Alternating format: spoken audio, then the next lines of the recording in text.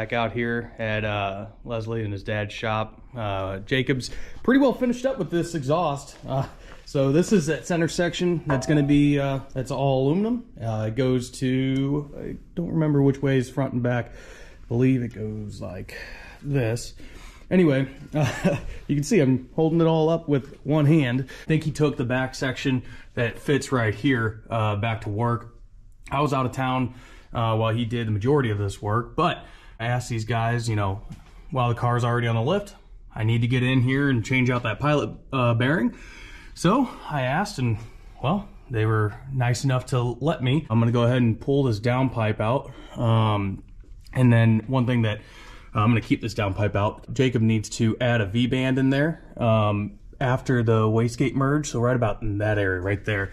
That way this section here can get pulled out and I can keep the downpipe up there. Anyway, I'm gonna probably lower this thing down, try to get as much of this undone from the top, and then start with pulling this drive shaft out, get this trans out.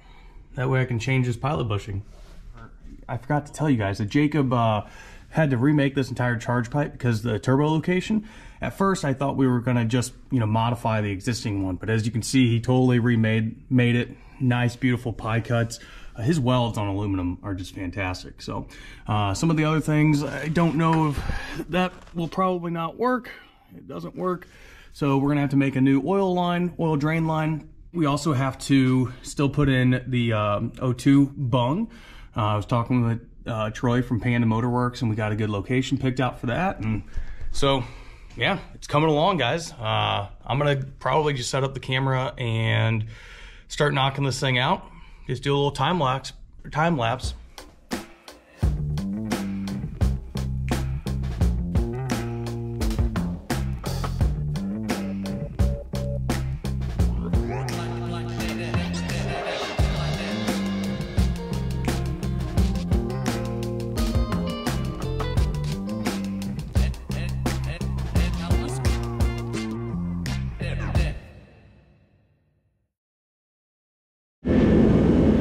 That was a royal pain in the ass. Finally got the transmission out. I was struggling really bad because this downpipe, we need to cut it, like I said in a previous video, up there so it's two parts, because I couldn't get this bellow around the transmission tunnel and up top. And then since we added the wastegate recirc tube right there, I can't get it to pull down either. Now I might be able to with more room, but anyway, I'm gonna try pulling this out, get myself some more room, raise the car back up, and we'll dive back in a little bit more after that, but I need a break. So I really can't feel that the bearing is bad in there. It does look like there's some grease. Clutch splines look halfway decent. They ride on the input shaft of that transmission fine. Hooks look a little worn. Well, not necessarily worn. They have plenty of material left, but they look like maybe glazed over or hot spotted. Flywheel and pressure plate don't appear to be hot, so I am going to clean it up a little bit. I am still going to change that bearing out for a bushing, and we'll just go from there. All right, so here is the new bronze bushing. I've been fighting getting the old pilot bearing out.